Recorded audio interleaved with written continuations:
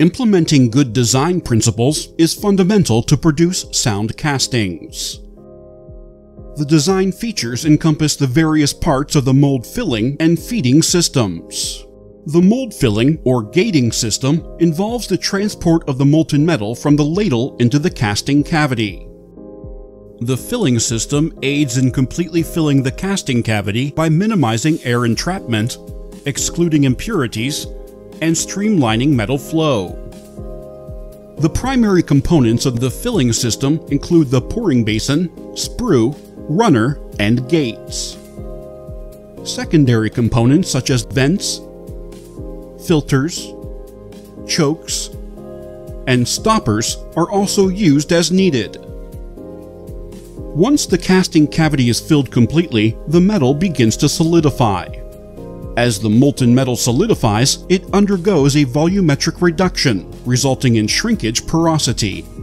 Shrinkage porosity manifests itself as depressions on the surface of the casting or as voids inside the casting. To prevent shrinkage porosity, a feeding system is devised. This feeding system is also known as the risering system. The feeding system ensures there is a continuous supply of molten metal to the casting during solidification to compensate for shrinkage. Additionally, the feeding system is instrumental in promoting controlled solidification of castings. The feeding system may also include riser sleeves and hot toppings. Risers are generally placed at or near the thicker sections of the casting that solidify last. Chills are metal inserts used to manipulate the thermal gradient to promote directional solidification of the casting.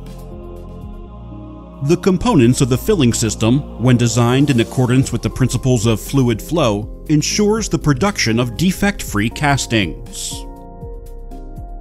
Care must be exercised in the use of filling and feeding systems, as they involve additional placement and removal costs.